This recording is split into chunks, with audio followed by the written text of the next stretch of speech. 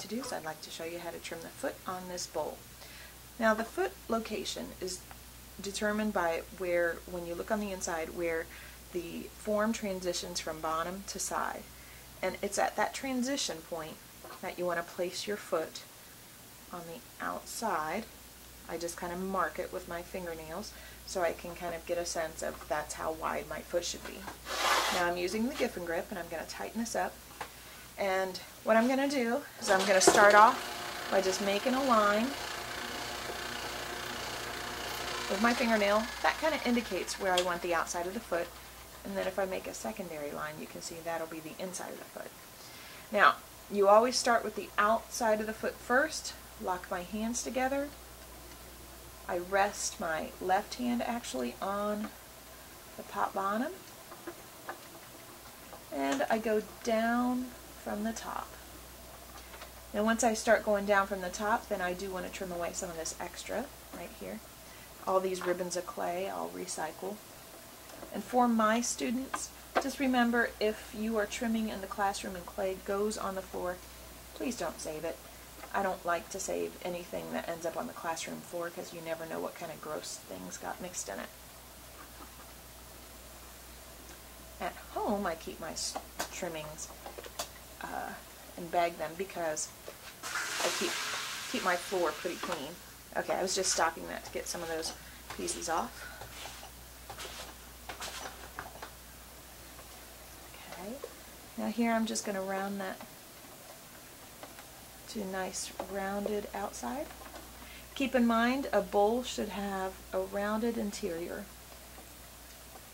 not the flat bottom with a corner. I think that is one of my big personal things that I try to convey to my students, that a bowl should have a rounded interior. I just think that when it has a flat bottom with corners, it doesn't look quite as finished. I mean, I always want a rounded bottom. If I'm going to eat the last little bit of ice cream or get my last couple Cheerios out, I want it to be a round bottom on the inside. Now what I'm doing is I'm going straight down to make the interior of the foot. And then here I'm going to do the inside of it.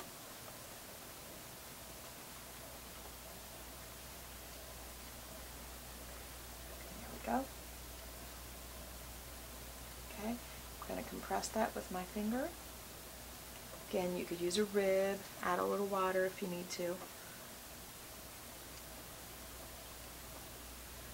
Now, the one thing that I see I'm going to have to do here is I'm going to have to go to the shorter arms because these 3-inch ones are kind of getting in the way and I can't quite smooth that transition there. So I'm going to just use the 2-inch ones. And for my students, please be very careful with these arms. Don't get them in the slip bucket. Don't accidentally throw them away. When people lose them, then other people just can't use the Giffin Grip, and it's expensive and annoying to have to replace. Okay. Alright, so now I'm just going to transition this corner just a little bit more there. There we go. Just to get rid of that kind of corner, that edge. And now I'm just going to rib that.